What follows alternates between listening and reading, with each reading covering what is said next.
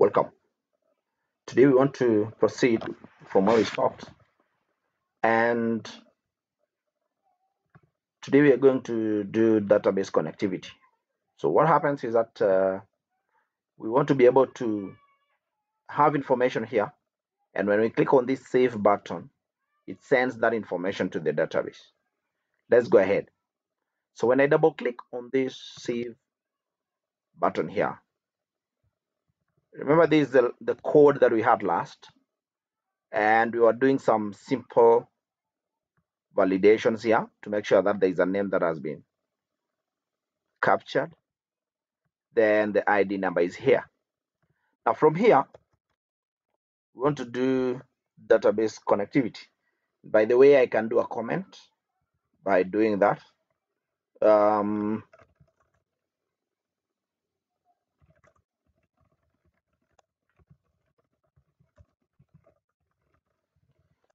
Good. So to do connection to the database from C#, it's very easy. All you have to do is to use an object called SQL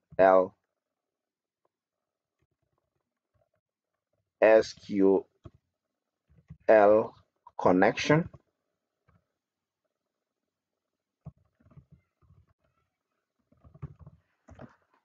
Now, so at this point in time, the system is wondering, what is this SQL connection? So let's click this and see.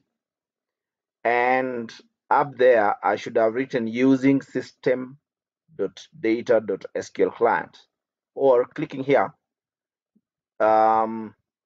makes the system write for me using system.data.sql client. And now I can do that. So I can declare connection. So I can say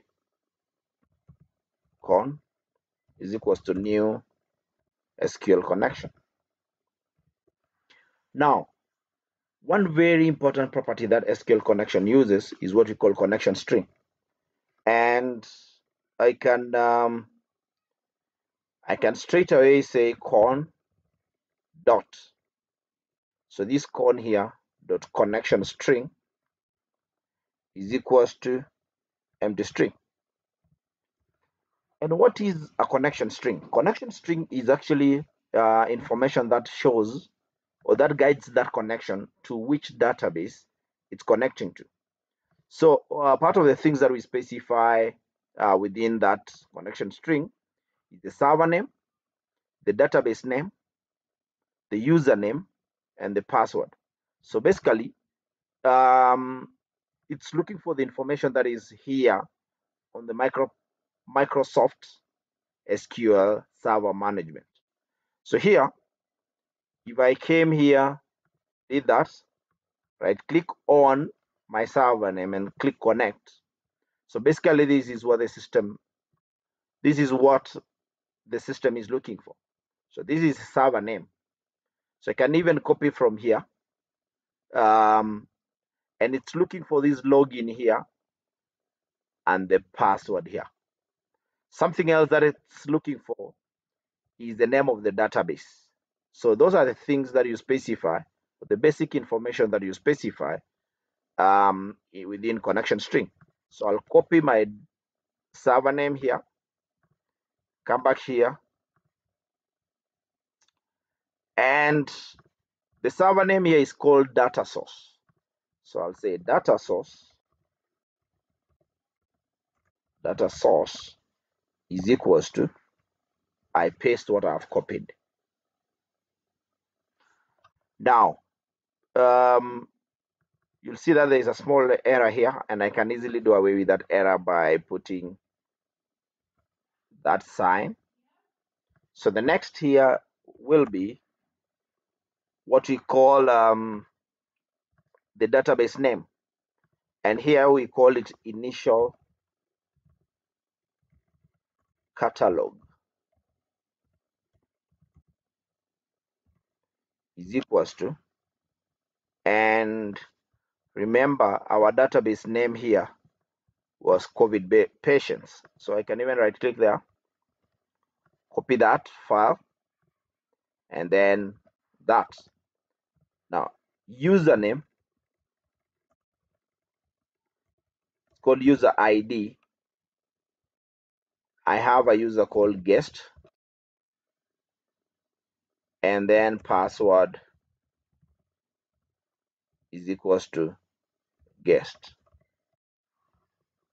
Now, so that is the user.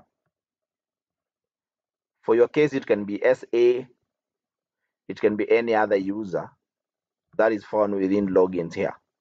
So you see, this is the guest I'm using.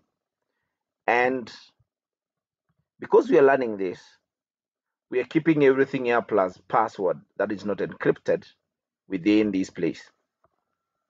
But in future, I'm going to show you how you can encrypt password and even save it within an external file, so that you can easily switch between databases without necessarily coming to the code here.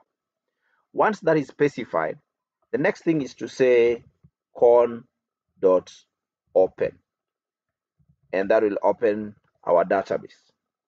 And you'll write a lot of code somewhere here.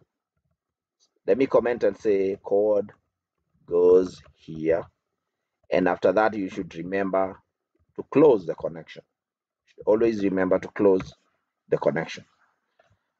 So that is the easiest way to open the database and close the database. So that is already, this number of lines are already connecting to the database.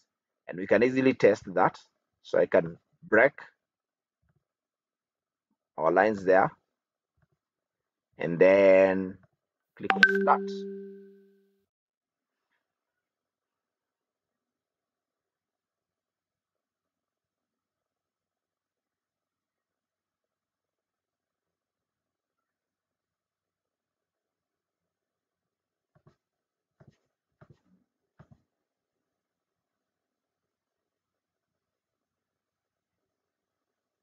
It's taking a while, I don't know why.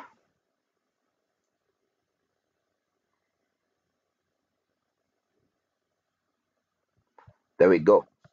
So you can have the name there, ID number, some number, pick gender, type country Kenya. You can say this is date of birth. Now when I click on save, and then now F10, so I'm stripping within that code, goes there, then gets in there, open, and we can see that there is no error. So by the way, that connection was successful. It has connected successfully to the database.